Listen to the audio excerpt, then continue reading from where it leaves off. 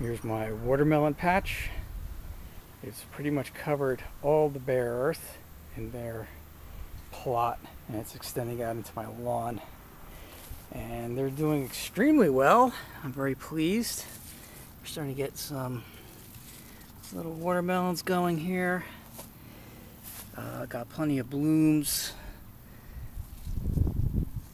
They seem very dense, very healthy. I don't see any insect damage on them at all.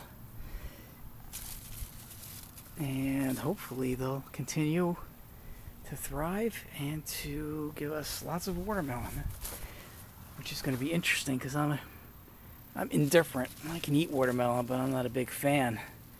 Looks like I'm going to have to learn.